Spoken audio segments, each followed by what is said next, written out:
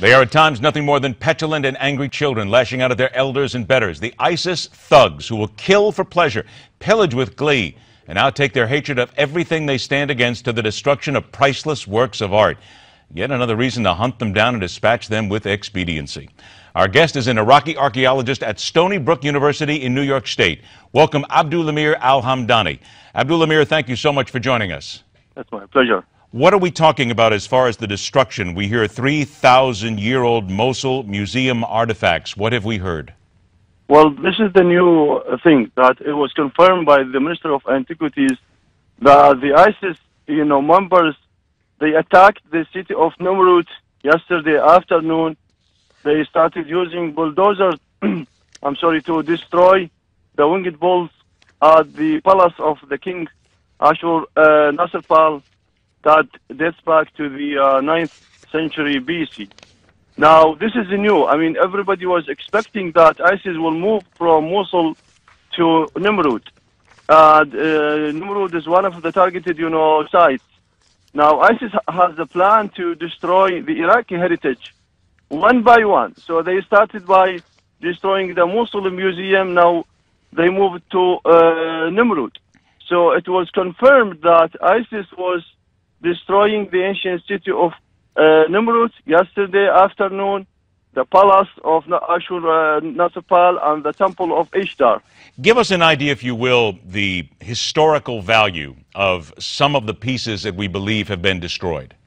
Well, the winged bulls at the palace, we do have two winged bulls at the entrance of the palace that are very unique and very important piece of art in the history of Mesopotamia. Nimrud was one of the Assyrian capital, and it's very important site. And destroying the ancient, ruins and the art of the city is really a big loss. And we don't know what happened to the city itself. It could be looted. We do have, reliefs at the palace. We have very important art there, and we don't know what's going on inside the city.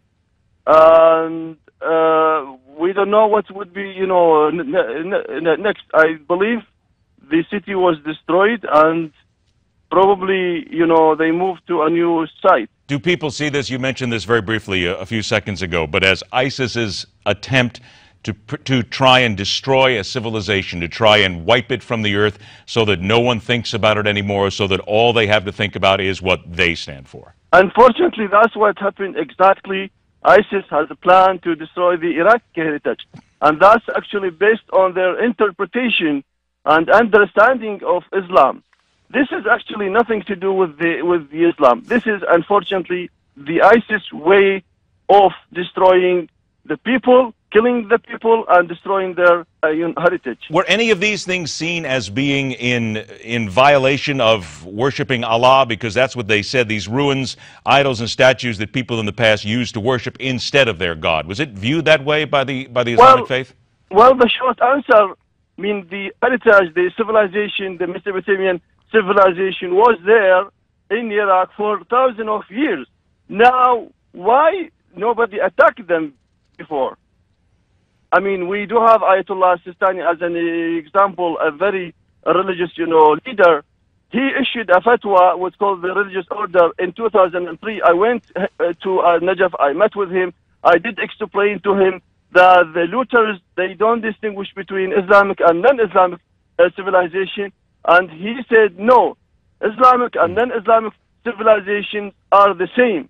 It's the humankind civilization, and we all have to respect them. I think you said it right there. It's the humankind, and you have to respect that no matter what, and that seems to be the biggest problem here.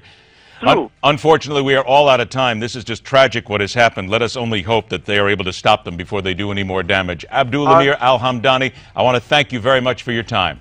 My pleasure. All right, take care. Coming up next, a dad, a cyberbully, and a lesson that maybe our weak-kneed politicians in Washington, D.C. can learn from. It's all about standing up. Here's one guy who did. We'll tell you about it when we continue right here on MidPoint.